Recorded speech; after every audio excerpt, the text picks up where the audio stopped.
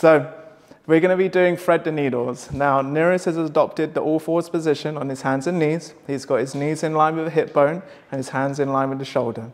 From this position, he's going to get one hand and place it on the back of his head. And then he's going to bring that elbow, almost like he's trying to get down to the opposite knee. And then when he gets to as far as he can, he's going to come back round, back to the starting position, and then almost like he's rotating more to look up at the ceiling. So he's going to go back and forth from those two positions, slowly, not trying to rush it too much.